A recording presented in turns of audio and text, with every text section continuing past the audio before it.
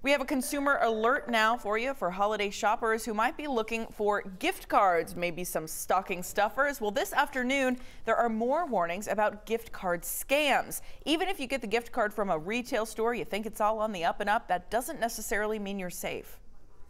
Someone will maybe purchase a gift card, load a very minimal amount of money on it, duplicate that barcode, and then put it on a gift card in the store over top of the barcode that's already there.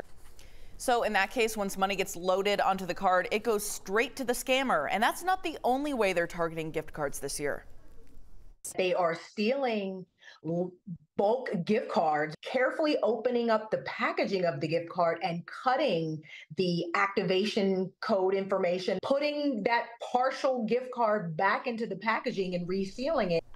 And then they put the gift cards back on the shelves. If you're getting gift cards this year, make sure you check the edges to make sure the card hasn't been tampered with. And after you buy it, ask the cashier to open the package before you load any money onto it. We have more tips and what to do if you do end up getting scammed right now on our website, 11alive.com.